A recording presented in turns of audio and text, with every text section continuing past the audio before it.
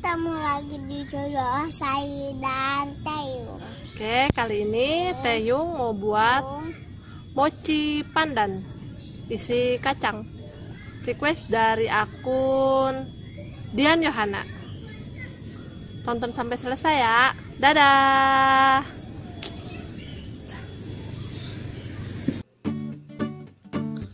Sekarang kita buat bahan kulit mochinya.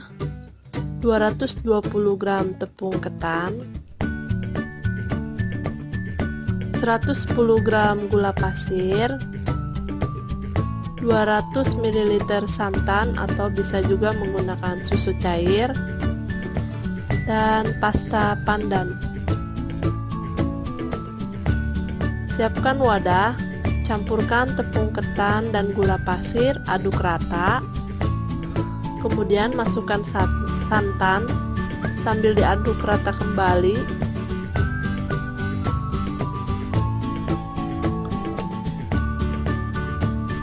Aduk menggunakan spatula. Usahakan sampai benar-benar tercampur dengan rata.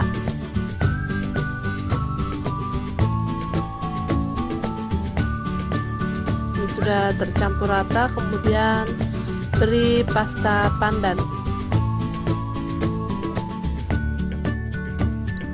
Kita aduk rata kembali sampai warnanya menyatu dengan adonan warna pasta pandannya.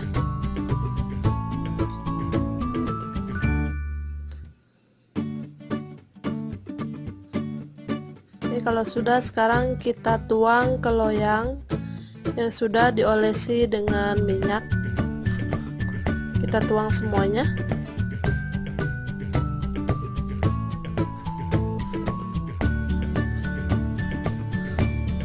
Lalu kukus selama 30 menit menggunakan api kecil.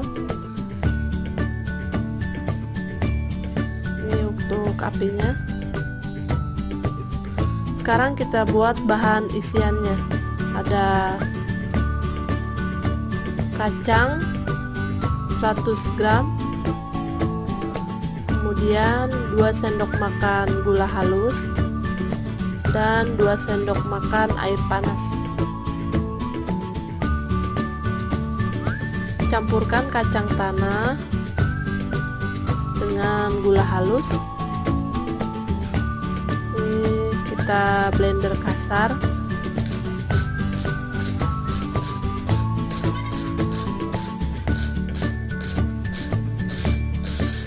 Blendernya kasar aja, nggak usah sampai halus, atau sesuai selera. Oke, kalau sudah, sekarang tinggal kita angkat, kita keluarkan dari blendernya.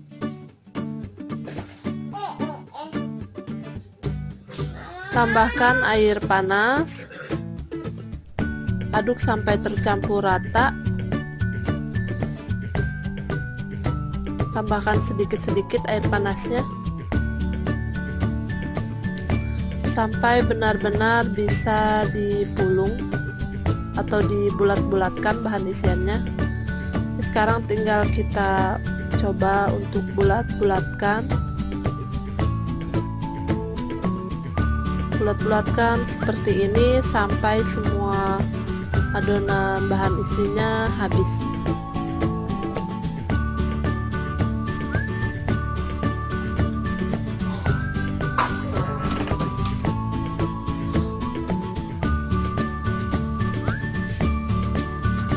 Ini dapat banyak. Oke, ini udah selesai untuk membuat bahan isiannya. Sekarang kita sangrai tepung ketan menggunakan magic comb. Ini tepung ketannya buat taburannya, taburan mochi. Ini kalau sudah matang seperti ini, pastikan daun pandannya kering. Tandanya udah matang. Sekarang siapkan kertas roti atau work mat. Beri tepung ketan yang sudah disangrai tadi. Setelah 30 menit adonan yang tadi kita kukus sekarang tinggal kita angkat, atau bisa menggunakan dengan tes tusuk. Kalau sudah tidak lengket berarti sudah matang. Kemudian kita tuang di atas kertas roti yang sudah diberi tepung ketan yang sudah disangrai. Setelah itu kita gilas dengan rolling pin, kita pipihkan, taburi atasnya dengan tepung ketan yang sudah disangrai.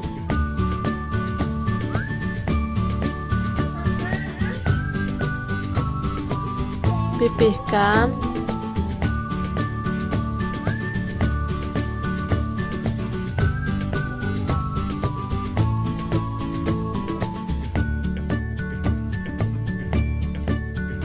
kalau sudah dipipihkan sekarang kita potong-potong bentuk kotak.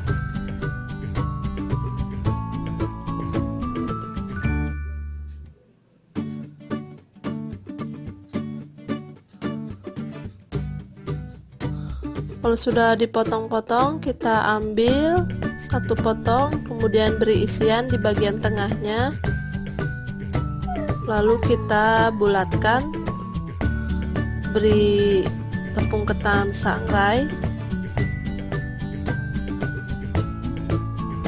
kita tata di atas piring, kita beri isian kembali, kemudian kita rapatkan. Lakukan cara ini sampai adonannya habis. Untuk ukuran bisa sesuai selera, bisa lebih kecil dari ini karena biasanya ukurannya lebih kecil dari ini.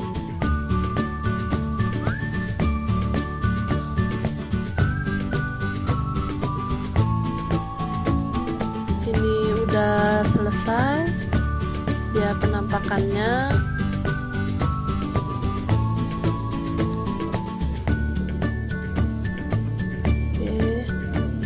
Itu dia cara membuat mochi pandan isi kacang.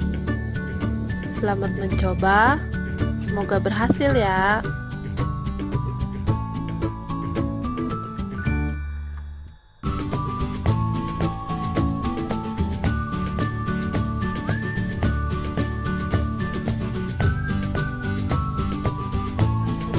Sok sayang, ambil sayang.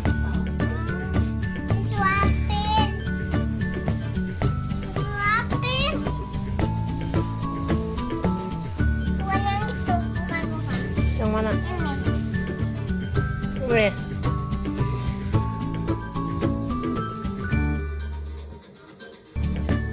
Terima kasih telah menyaksikan channel Asahid Dan Tehyung, Jangan lupa komen, like, dan subscribe.